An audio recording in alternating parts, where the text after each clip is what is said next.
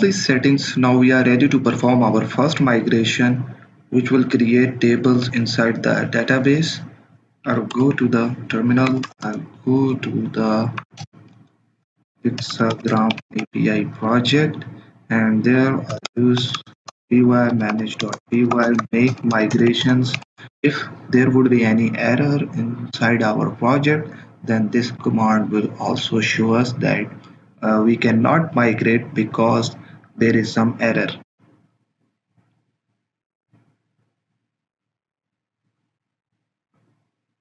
Okay, user model has been created. Now I'm going to actually migrate it.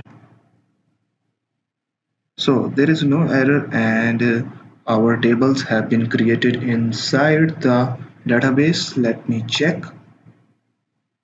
Go here inside the databases, Pixelground 1, and yes, it is showing all the tables, which means that our database configuration is okay.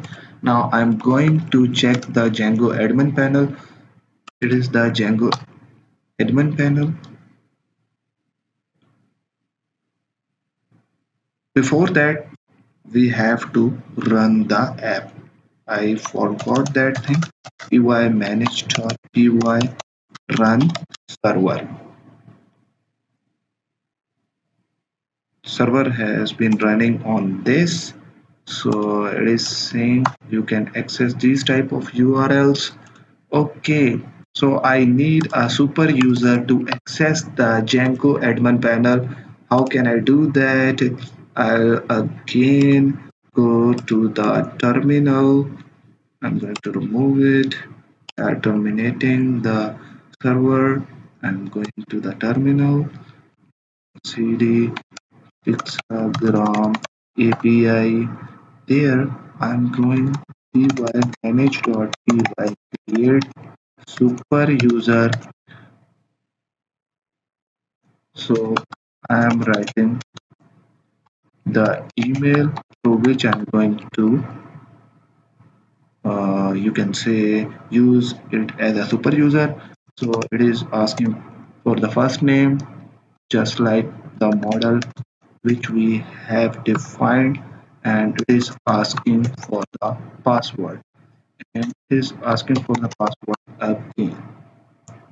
It is saying that user manager object has no attribute create super user.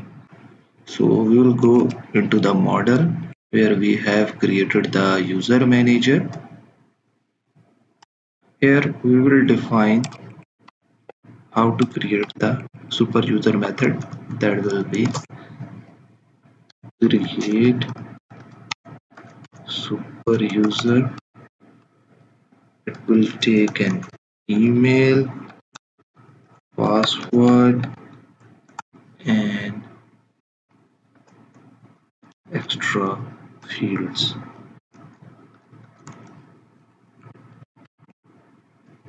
In the extra fields, I will set the default attributes. For example, if there is active attribute, just like we have defined here in the user, then it should be true.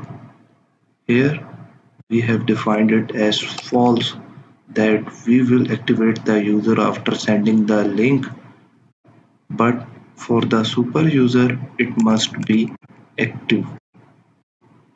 So similarly for the extra field, I'm going to the default value staff true, and now I'll set the default value of is super user. That will also be true. Now I'll check some value errors, that whether, and we will get is active field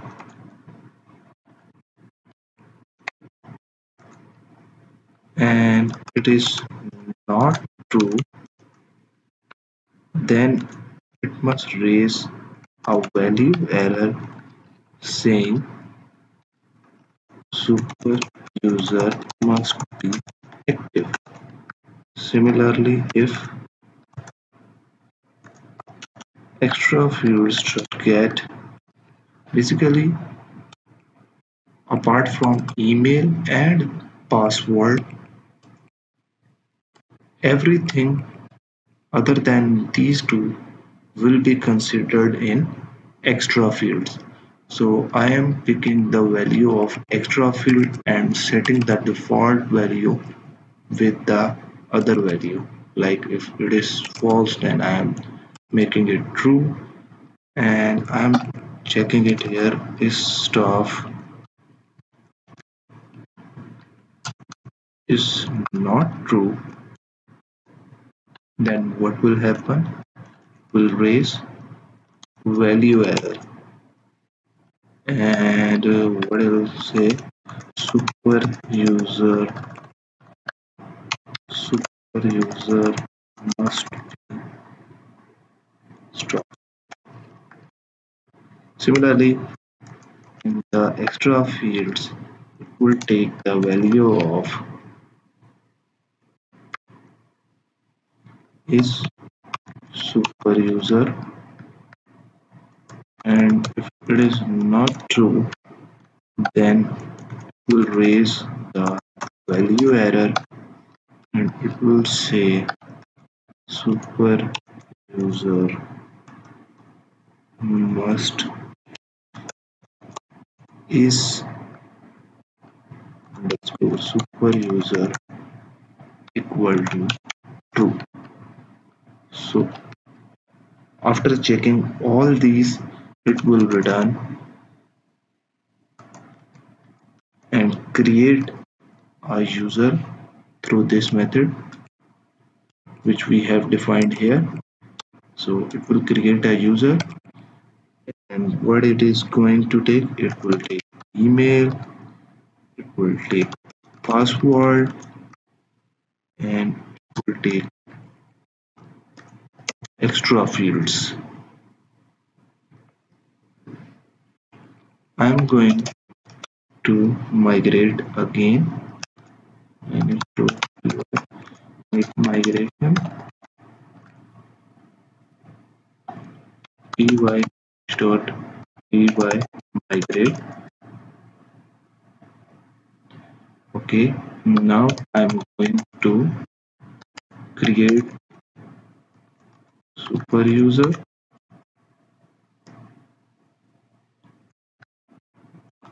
I'm going to give the email ID. I'm going to give first name, second name, password, retype password, and super user has been created successfully. I am going to run the server. Server is running. Going into the admin, and